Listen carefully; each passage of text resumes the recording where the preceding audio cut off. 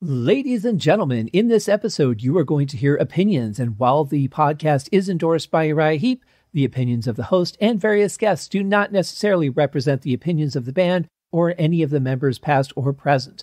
With that being said, let's celebrate the music of Uriah Heep.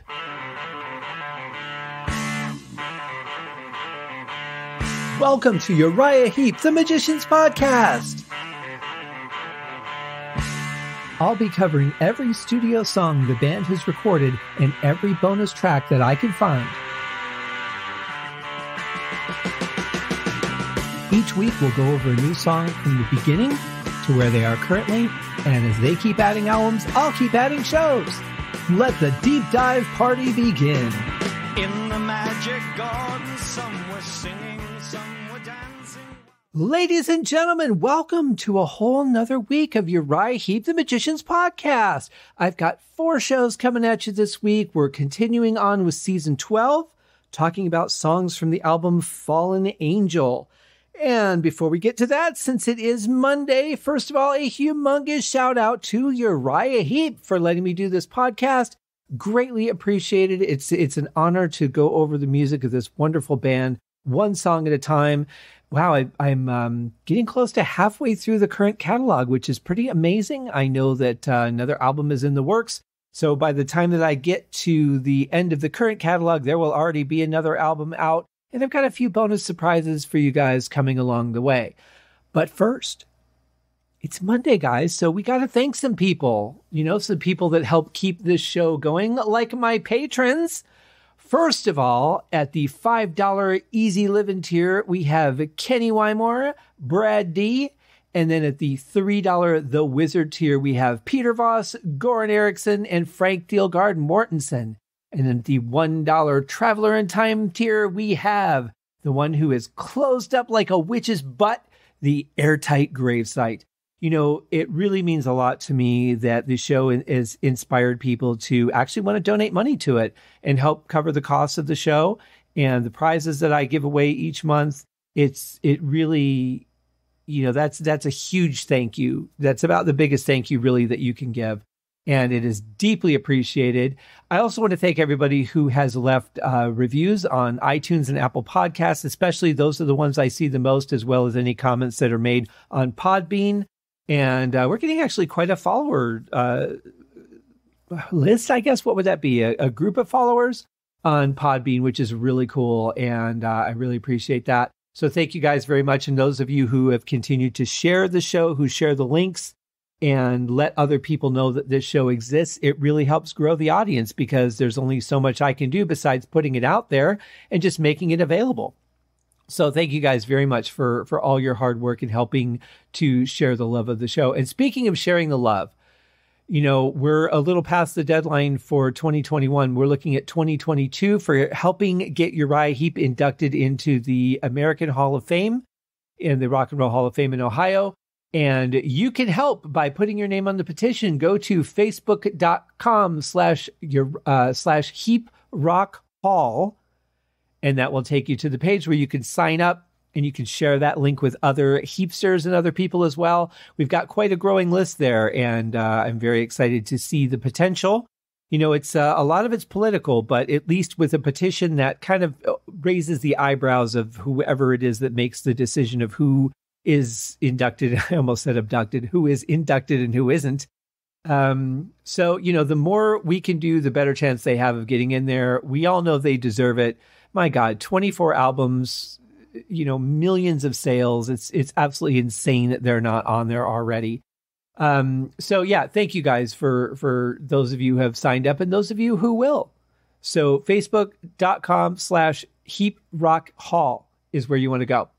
And that link, of course, is in the show notes. It's also on my website. If you go to scotthaskin.com, click the Uriah Heep podcast link, and it is there on that main page, along with links to all the episodes, all the interviews I've done with the band members, all kinds of cool stuff. And, to like Phil Lanzon's artwork and his books, Russell Gilbrook's videos, lots of cool stuff. In fact, I don't know if you guys saw my Facebook post recently, but, it is possible that you might be able to have Russell Gilbrook play drums on one of your songs or help produce.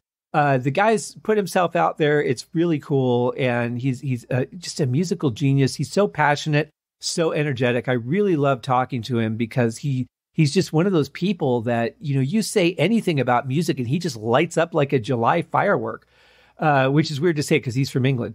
But in any case, check that out on his page on Facebook. Very, very cool opportunity.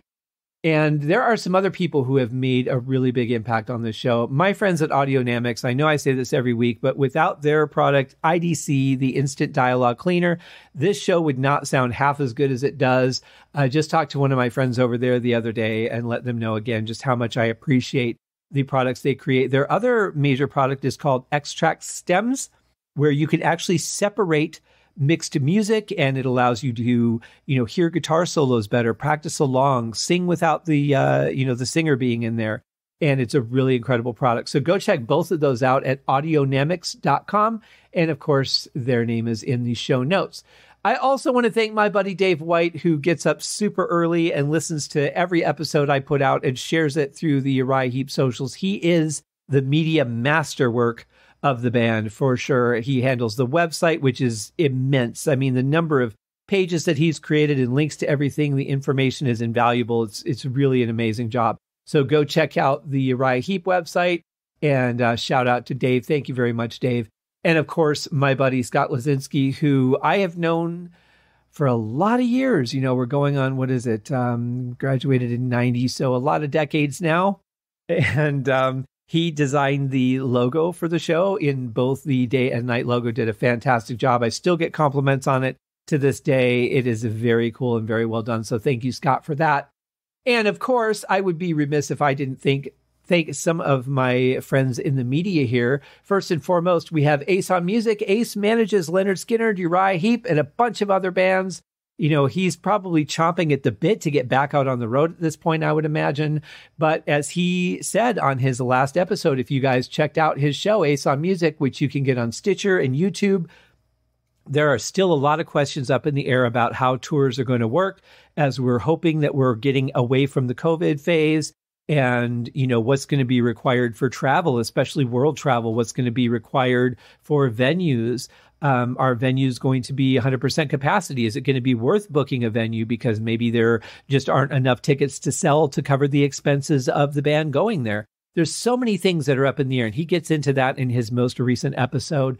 Very, very interesting stuff. Always a great conversation that he has on the show. I really enjoy it. I've caught every episode and loved every one of them. So go check that out. And also my friend Allegra over at gottahear'emall.com, digging into the live histories of bands like Emerson, Lake and Palmer and Deep Purple and all kinds of cool tidbits and articles. Everything is so well researched, a lot of pictures to go along with those articles. Very well done site. And I love the work that she does. Just amazing. And my buddy Brandon over at Metallicast, who, runs my favorite Metallica podcast, actually the only Metallica podcast I listen to. But I've listened to a couple of the other ones. And for me, Brandon just has a great flair, great passion for the band, and I really enjoy his show. So go check those out. Now, there is also the Deep Dive Podcast Network that I am very honored that this show is a part of. We have over at the Deep Purple Podcast, we have Nate and John. Over at Skinner Reconsidered, we have The Simple Man. At T-Bone's Prime Cuts on the other side, we have Terry T-Bone Mathley. At Sabbath Bloody Podcast, we have Rye. At In the Lap of the Pods, we have Paul, Joe, and David. You may remember David from a recent episode where he was a guest. And over at Hawk Binge, we have Andy and Matt. And last but certainly not least, at Maiden A to Z Pod, we have Eric and Jonathan.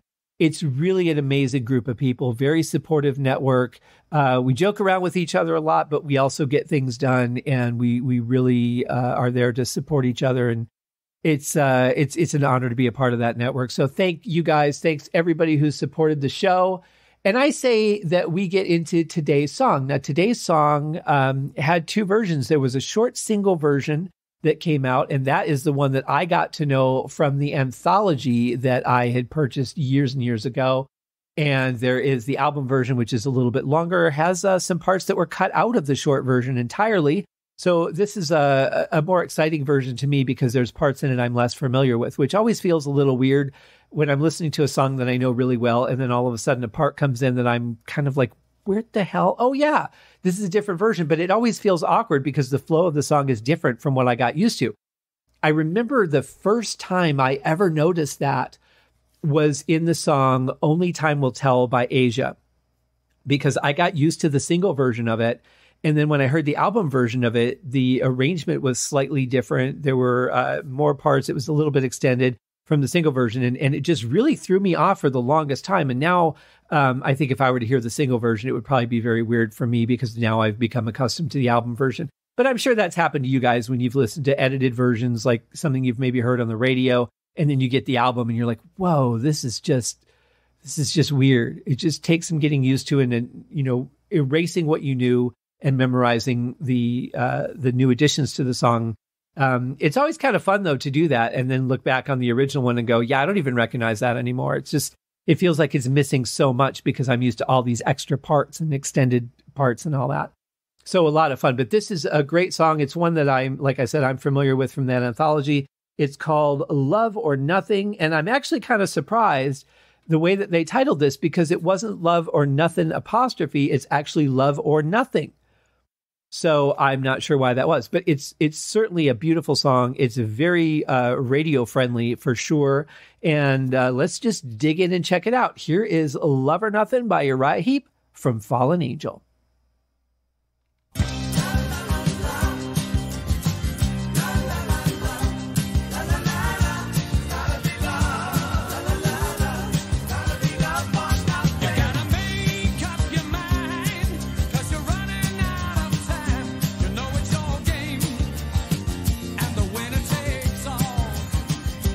Okay, so already, as usual, there's a lot going on. They just jumped right into the song.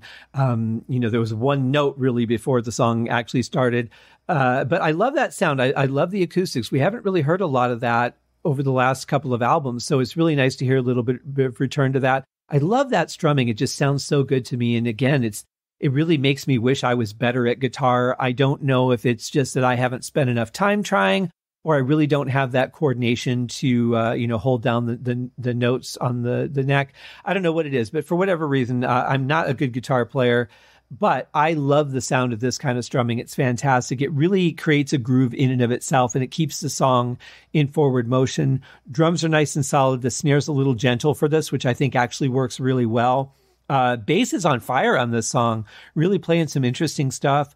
Love the vocal. I love the way the lines, the notes that they chose for the lines, and especially that digression in the last line there. I love that change. It just really sounds good. Nice and powerful right out of the gate. Very cool song. Great start.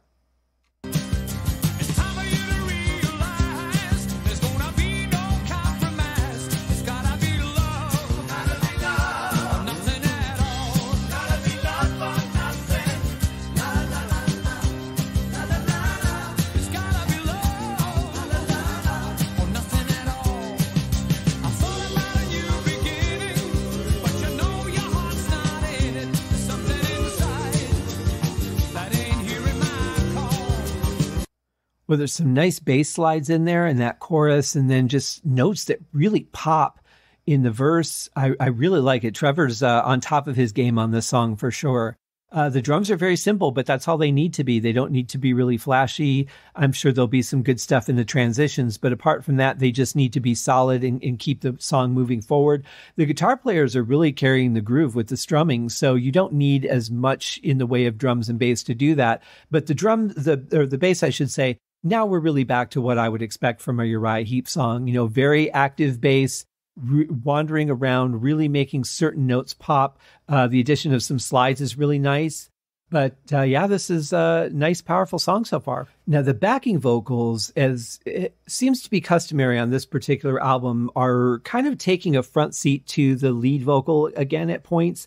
The volume is just slightly out of balance for me. It works, but it's not what I would expect. I'm kind of getting used to it just from going through the songs on this album, but it's really kind of a unique situation because typically, even if you're at the end of a song where you've got heavy backing vocals and the lead singer's just kind of riffing a little bit, it really, the lead singer would still be out in front of that. So here it's a slight balance of power, shifting in the opposite way of what I'm used to, but it still sounds good. And I love how strong the backing vocals are. They sound so good together.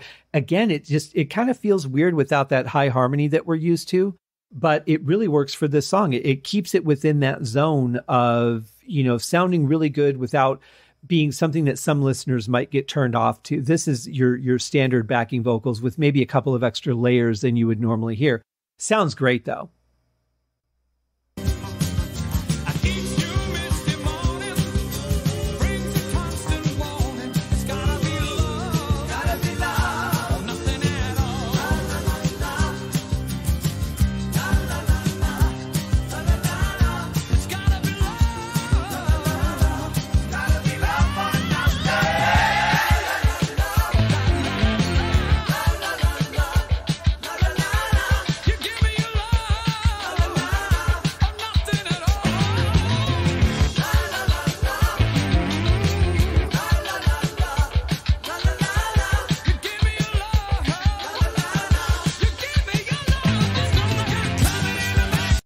Well, there was a couple of really nice transitions there. I really like that vocal effect, and I really like the part after that. I could see that being something that live you could really kind of drag out for a while, get the crowd involved in singing maybe.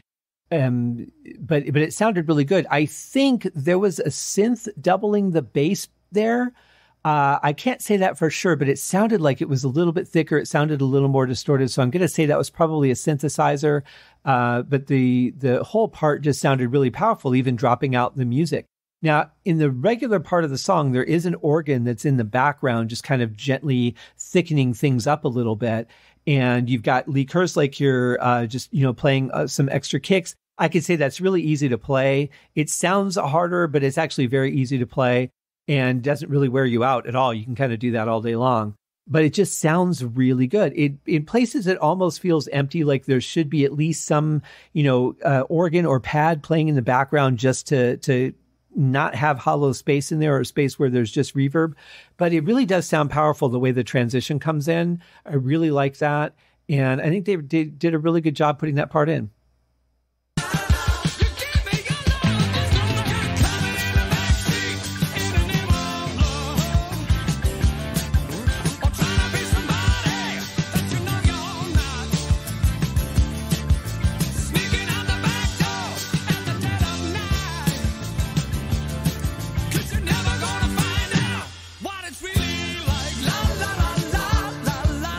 That was cool. I like that part too. I like the transition back into the chorus again. But that part sounded good. I love the change on the last one, kind of, break up the monotony a little bit, because even though it's a short part, you're basically repeating the same setup 4 times musically. And vocally, you've got, other than the variation of the rhythm of the words that you're singing, you've got basically the same vocal line 4 times. So it's nice to have a little bit of change at the end and break that up a little bit. I really thought that was a great transition into it, because it was kind of shocking, just out of the blue, you're in a different part and there wasn't anything really to warm up to it. And then here just coming right back so seamlessly into the chorus. Very well performed, I have to say.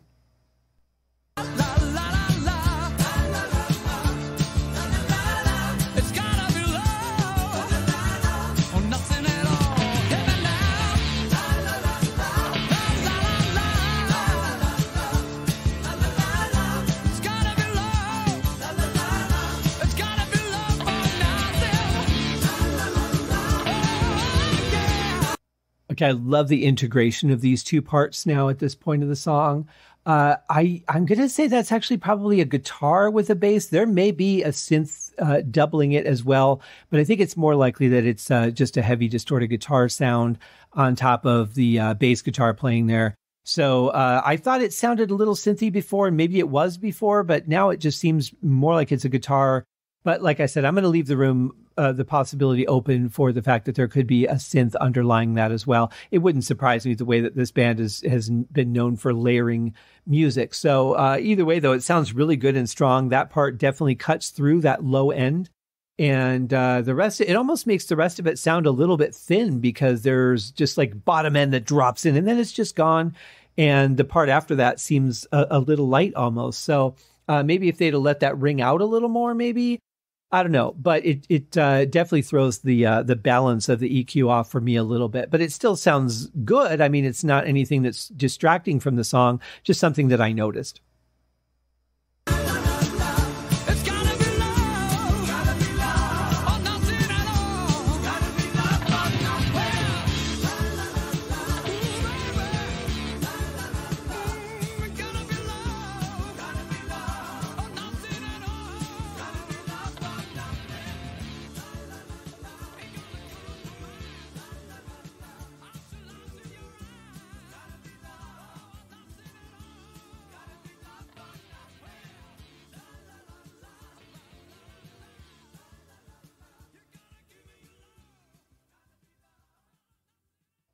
I love the long fade out. I love that there was a lot of passion in the vocals there.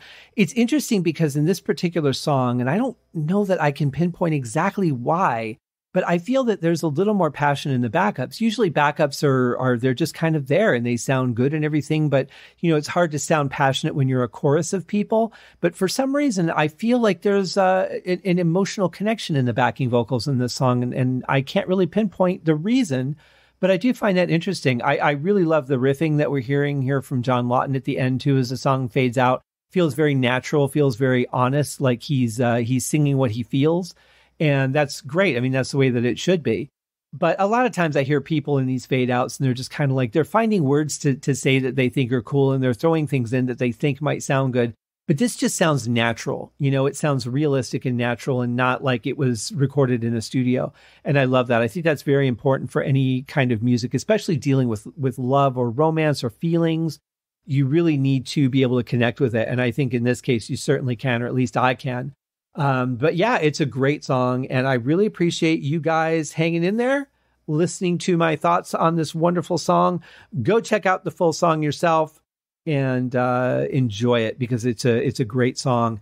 And that will wrap up our Monday show, guys. I hope that you have a great start to your week. Set the precedents for what you want the rest of the week to be, and then make it happen. We'll see you guys tomorrow. Cheers. Thank you for joining me on this episode of Uriah Heep, the Magicians Podcast. If you have enjoyed this show, please consider going over to Apple Podcasts or your favorite podcast outlet, leaving a rating or a review. Be sure to subscribe to make sure that you are notified when new episodes are available. Please be sure to share this podcast with your fellow Uriah Heep enthusiasts and anyone who you think would like Uriah Heep, which should be everyone. And if you are so inclined, please feel free to contribute to the Patreon account. And if you are not a Patreon subscriber, you can also pay through the PayPal link on the website listed in the show links below. I would also like to thank Uriah Heep for their very generous support of the show, and thank you guys for listening. We'll see you in the next episode. Happy days!